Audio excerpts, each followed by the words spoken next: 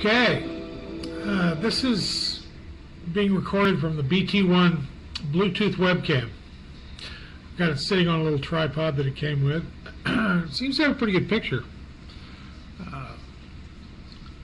After messing with it for the last hour or so, it's pretty comparable to the iSight camera that comes with the Mac. I haven't had any trouble with it other than I couldn't get FIREFOX to connect to the camera on YouTube. I start Safari up and it loads right up, so I don't know. I'll have to try FIREFOX to get it here in a second. Anyhow, camera seems to work okay. See, there's picks up the dead cat on the floor. Ow! It's got pretty good motion. TV over there. Big bird on the table. There's the mess from the camera. There's another camera.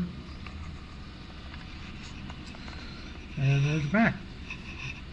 MacBook Pro, an older one. Silver keys, huh? Seems to work real well, as a matter of fact. Nexus phone. And me. Anyhow, this seems like a pretty good deal. I can move it around, don't have any problem.